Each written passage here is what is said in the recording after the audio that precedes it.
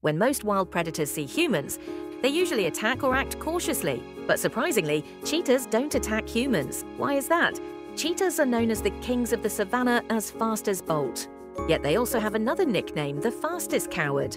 They can run up to 120 km, but their hunting success rate is only about half. Even then, other predators often steal their prey.